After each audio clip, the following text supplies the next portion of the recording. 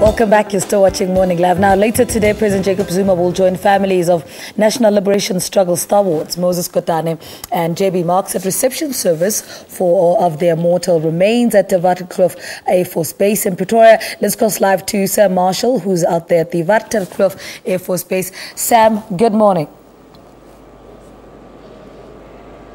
Good morning to you, Lebo, and good morning to the viewers. Rightfully said, that's where we are at the Waterkloof Air Force Base for the official reception of the immortal remains of Moses Kotane and John Beaver Marks. Now, in your screen right now, you'll be seeing the plane that touched down a little bit earlier. That was around 12 minutes past the hour of 6, carrying, of course, the mortal remains of Moses Kotane and John Beaver Marks. Now, these are the interesting things. There are family members here, official reception. You did mention that the president will be here.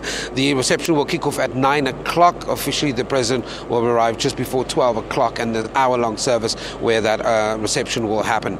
Now, both Moses Kotane and JB Marks passed away in Moscow, and they were their mortal remains were at the Novodevichy Cemetery in the Russian capital of Moscow.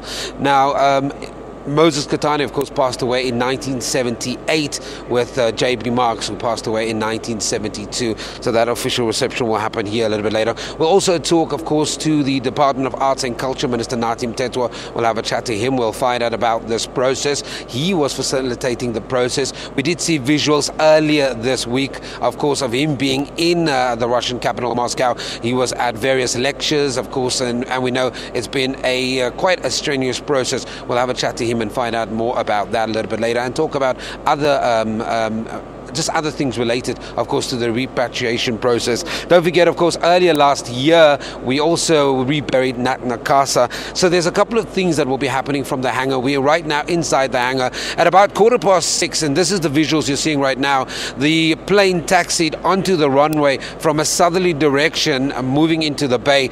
There was a request by the family for all the media to vacate the area next to the actual runway, and we then had to move into the hangar where we are now. All the media is here, so the family is spending those kind of precious moments. I did mention also that 9 o'clock we'll start that official reception. At 12 o'clock, the president is scheduled to be part of that official process, and that will be for roughly about an hour. Now, the burying process will happen on the 14th and the 22nd of March, of course, and they will both be buried in the Northwest province, respectively in Pella and in Ventersdorp. Now, as you know, that the municipality of the Moses Kotane was named after him, and in that process, we'll also be talking about those things. This is so much more to cover here from the Waterkloof Air Force Base. Let's go back to Johannesburg, where Lebo is standing by. Thanks, Sam. So we'll see if we can't speak to him just after the news, or during the news bulletin, in fact.